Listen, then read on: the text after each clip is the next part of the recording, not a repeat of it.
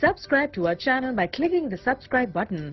Click the bell button and enjoy the latest uploads from our channel. Galaxy S9 versus the LG G7 thinq speed test requested by many. Let's go ahead and boot these up at the same time in 3, 2, 1 and see which one does get there first. Now, keep in mind, this is a super fair comparison here because both are the Android platform and both have the same exact internal specifications. We're talking about a Qualcomm Snapdragon 845 on both devices, an Adreno 630 GPU, and both are rocking out with 4 gigabytes of RAM. And the LG G7 thinq says, "Not today, Samsung. I take the win on the boot up." So the LG G7 with the faster boot up time. Okay guys, so they both have fingerprint scanners on the rear in about the same place. The Galaxy S9's is a little bit closer to the camera, so I find it a little bit less separated, a little bit harder to press.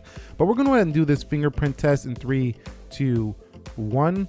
And you can see the LG is quicker, and I tried this before the video. It's pretty much quicker every time than the Galaxy S9 here when it comes to getting into the phone, but it's not too much, but it definitely is noticeable. Now, one thing I did notice though, it's some little general UI differences here. The LG actually shows the clock first when you hit the power button. Watch this, 3, 2, 1. You can see it's much faster to respond to the power button. It's just something small that I noticed between these two. Also, the LG G7 thinq here is slower than the Galaxy S9, where you want to go ahead and turn off your phone. When you hold the power button down, there's a delay on the G7. You see how the Galaxy was way ahead there? And one more time, 3, 2, 1. So if your phone's giving you trouble in restarting, you're gonna be annoyed by the slowness of the G7 thinq to respond to just restarting your phone. Also, when you wanna put widgets on the home screen, if you go ahead and hit anywhere on the home screen, you can see very slow there on the G7 to get that to pop up. 3, 2, 1. And very slow there for the G7. So the G7, while faster on that lock screen to show the time, these little animations on turning the phone off and, you know, just hitting this, you know, home screen to turn your widgets on and go into home screen settings, that needs to be fixed in an update. If you're watching this LG, you need to fix that because it's really slow looking here on the LG G7. Okay, so for the software version, Android 8.0.0 Oreo for the Galaxy S9, which has been receiving security patches as well, but this phone has been out longer, and at the time, Android 8.1.0 was basically just coming on the scene, but LG has 8.0 as well here. But when they launched this phone, 8.1 was already available, so this is a little more disappointing that the G7, being the newer phone, didn't at least ship with 8.1. We could wait on it for the S9, but at the time, you know, this is a passable software. But LG, come on, you got to put the latest version when it comes out. And I'm not trying to sound like I'm being one-sided here. They both have the same software version, but LG had a chance to put 8.1 because it was already out for quite a time when this phone came out. But both these rocking the same version, so it's a pretty fair comparison in software. Okay guys, so we've arrived at the application portion of the speed test. You can see everything is closed out now on both devices, and scrolling through both of these, no issues. They're both about the same, but you know, you can have an app drawer or no app drawer. The only difference is you have a notch on this phone. Let's begin with clock. 3, 2, 1, and you could see about the same. I mean, I think slightly to LG with the animation, very, very slight. You have to slow it down to see that. But let's go into calculator, and you could see, to me, it looked like LG once again, slightly. Let's go into settings, and you could see very similar. Let's go into Play Store, and Play Store is on the right for the LG G7 thinq. What about Instagram? You could see Instagram loads first for the LG G7. See, scrolling through, it should be very equal performance. I mean, they're both rocking the same CPU here on both devices. Let's go into Twitter. 3, 2, 1, and let's see which one could open Twitter first. That's the LG G7 thinq. Let's go into Snapchat, and you can see G7 ahead there. Let's go into WhatsApp.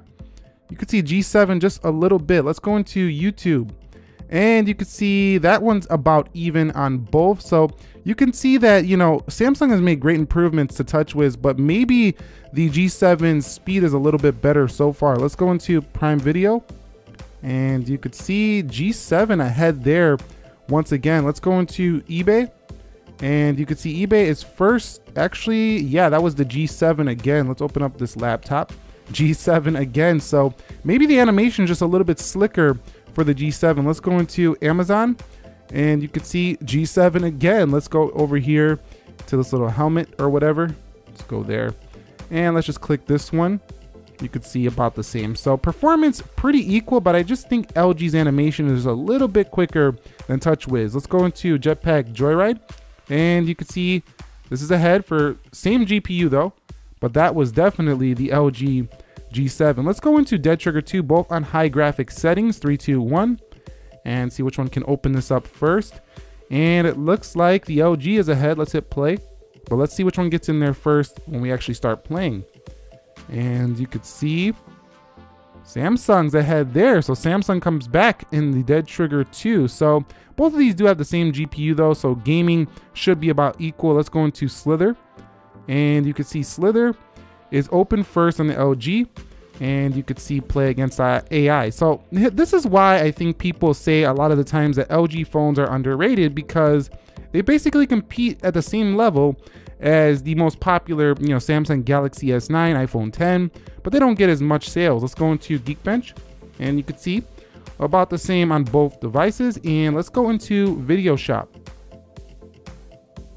and that one looked about the same as well. Let's go into CPU-Z, and you could see that's the Galaxy S9. So basically equal performance here, a little bit of animation difference on the G7, giving it the edge in terms of just like milliseconds of a difference. Not even that, it's just very, very slight. You would only see this in slow motion. So basically equal performance here on the single core or the single application opening. Let's go through some multitasking now. Okay guys, so we're gonna run through some multitasking. Let's begin with CPU-Z. You could see about the same.